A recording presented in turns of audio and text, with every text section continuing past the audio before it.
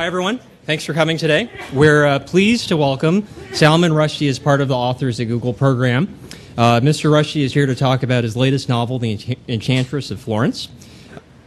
You know, since we now live in a time of extraordinary transformation and change, I encourage you to imagine what it must have felt like to live in that time when literally everything you thought you knew about the world you lived in turned out not to be true. And so this is a time not only of enormous artistic, musical, architectural brilliance and advance, but also a time of this remarkable existential shift. And along with that, there are great philosophical shifts going on. For instance, the High Renaissance is famously the period at which the idea of the individual self is first given value, the idea of the sovereign individual self, of us as being masters of our own destiny and creators of our own fate and responsible for ourselves. That's to say, a significant shift in the balance between the individual and the community. You know, and in India, as in Europe, until this period, the value of the self had been seen primarily as a part of a community. And at this point, the philosophers of the Renaissance, Pico della Mirandola and others, began to articulate the idea of the sovereignty of the individual. And even in India, a place was very different from Renaissance Europe in many ways, but even there, in the court of the Emperor Άκμπαρ, you had a kind of questioning of orthodoxy also going on. And Άκμπαρ, although he was clearly a believing Muslim, and unlike some of his contemporaries who thought that that his level of skepticism was so great that he had lost his religion, I don't think, in fact, he ever did. But he was a kind of old-fashioned, it was actually rather modern for that time. He was a pantheist who believed essentially that all religions were the same religion, and all ways of worshipping God were ways of worshipping the same entity. So I wanted to enter this world and explore it, partly because I'm a historian by background, and I had always been fascinated by this period and by these two very different worlds, which coexisted in time, but not really in any other way. They didn't really know each other. For a long time, it never really occurred to me that they would be in the same book. It then struck me that this period, the period in which this novel is set, from the late 15th century to the middle of the 16th century, is really the period at which the East and the West, certainly India and Europe, first engaged with each other. It was really the moment at which they first got to know each other at all. Vasco da Gama arrived in South India to begin the spice trade at the end of the 15th century.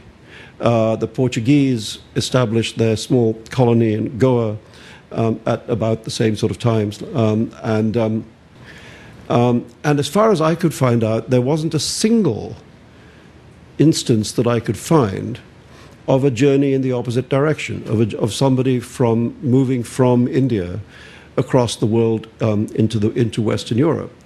So I decided that I would try and invent the journey that never happened, the journey from the East into the West. And then I thought, well, if it was a woman, it would be even less likely that it happened. Anyway, that's what the book's about. It's about this bringing together of the two worlds. I don't like to write books which have messages exactly, because as a reader, I don't like to be told what to think. I feel that that's my business. But what I think is valuable to offer to readers is a world which makes them think, which makes them to think about violence and peace and good and evil. So if you would like to ask me anything, now is your chance, or else I'll just leave.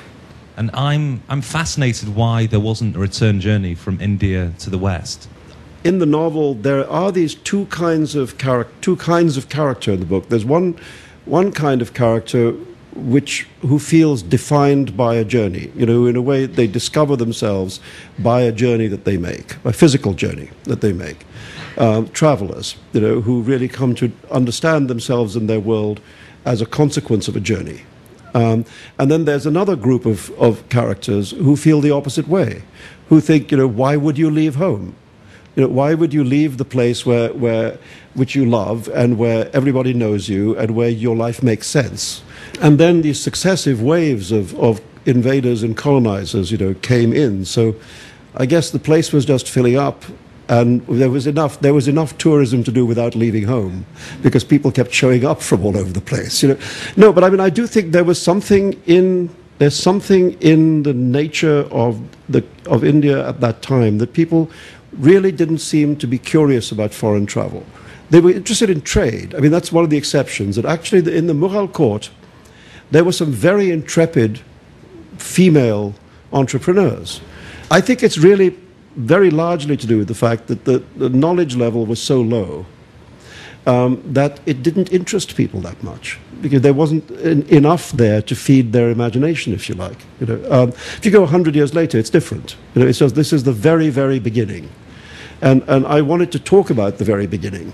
Very much for coming. I have a quick comment and a question. One of the comment on a question that was 4 or 5 questions ago, asking you about, you know, how your work can be accessible to people who aren't from India. Well, I speak as somebody who is not from India, and having read your work, some of your work, and have read Gabriel Garcia Marquez's, and not being from Colombia, and Faulkner, and not being from the American South, and all of these other things, I want to say that I have the same reaction that you described people in the Renaissance having to a new world, I think, in large respect. You know, it's sort of the opening of my eyes to something that I haven't seen before, and it makes me more interested in Colombia.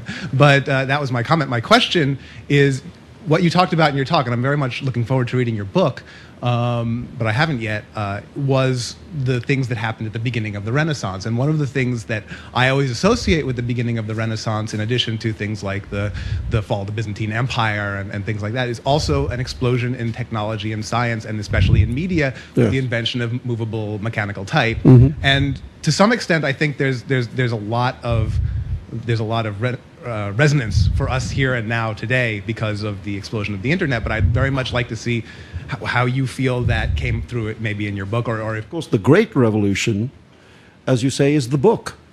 You know, the revolution of this period is the book. And people are able to read, and it shapes their opinions, because it can be disseminated en masse. You know, instead of books being produced in copies of 1 or 2 or 3, you know, and kept in the libraries of great men, books were suddenly available for people to read. And this had an enormous effect on shaping thought, because suddenly thought itself was available to everyone. And not just thought, but also, of course, this was the birth of satire, because this is the beginning of pamphleteering, you know, so, which is kind of the blog of the 16th century. You know? The fact that anybody, because I like the blog because almost always anonymous, you know, that people could take on a name and sound off about whatever they felt like sounding off about, and print it in a little 4-sheet thing and throw it around the city, you know, and then people would respond to it, and it's not unlike the present day phenomenon. People's reputations could be made and destroyed in this way, and often were. So yeah, you're right, it's not, that's what I'm saying, it's another time of very radical change, you know, and that, for me, was one of the attractions, in a way, of entering it, to see how human beings react to a time of radical change. You know, what does it do to us as people? Anyway, thank you very much. Thank you.